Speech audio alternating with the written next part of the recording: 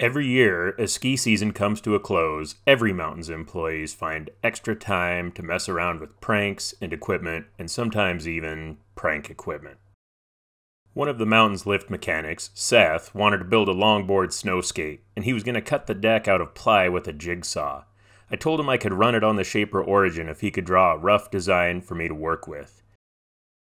He gave me a pretty detailed print that was easy to block out in Shaper Studio.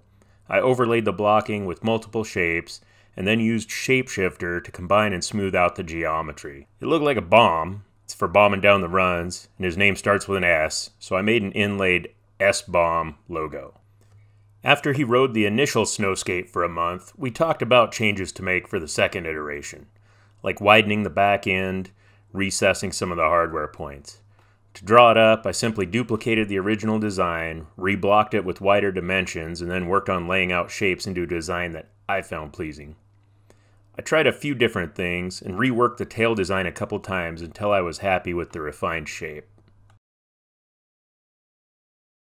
While there are some real advantages to using the simplified 2D CAD of Shaper Studio for drawings, I think my favorite feature is the Plan tab, where I can encode depths and experiment with different bit diameters to figure out the most efficient way to set up the cutting.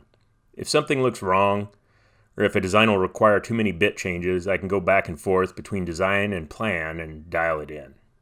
For this second version of the S-bomb, I wanted to do a neater nameplate, cut out of copper, so it can weather and age over time. I pulled the original bomb logo shape from the first version and experimented with Studio's text tools. Unfortunately, the available fonts didn't include a stencil typeface, which was Seth's original preference, so I imported the text from Inkscape and finalized the design.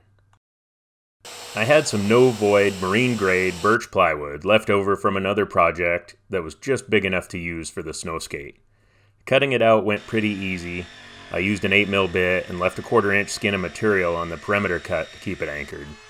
Jigsaw, flush trim, sand, profile, sand. Then I sprayed it with clear coat and let it dry while I cut the copper. When I went to glue in the nameplate, it was clearly too big for the pocket.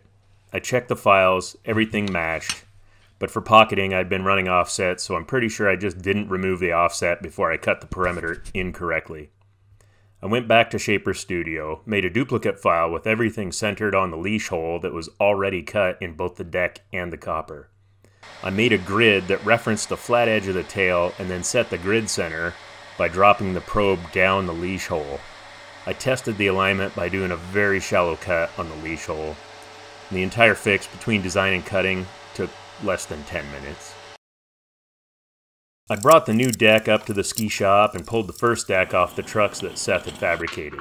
Since we're working with CNC accuracy, there was no need to remount the ski, just bolt the new deck on it. But it only took one quick run to determine that the new ply was way too stiff to allow the ski to flex. So the second deck came back to the workbench for modification. I chose to core out material from the underside of the deck to soften the flex. I used Shapeshifter to model the trucks, reserving the material around them.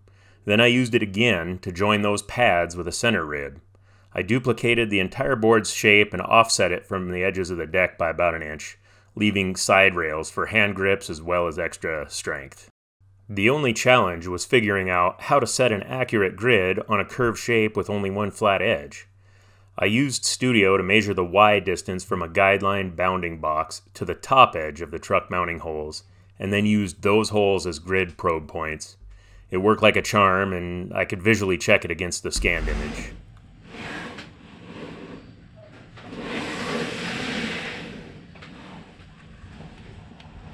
I removed 2/3 of the deck's thickness with an 8mm bit. I left a step around the perimeter of the pockets to allow for a 1/4-inch radius round nose bit to clean it up and leave a fillet around the edges of the recess. The flex wasn't quite as soft as I wanted, so I ground the center rib down thinner with my Rotex. After some sanding and a coat of black paint in the pocket and another coat of clear coat to seal it all up, it was ready to head back to the shop and bolt on. A few runs confirmed that the flex was good and this version of the board was ready to ride. New design iterations were fairly easy to draw up and remix in Shaper Studio. The accuracy and flexibility of the Origin made it possible to revise existing prototypes without having to start over from scratch.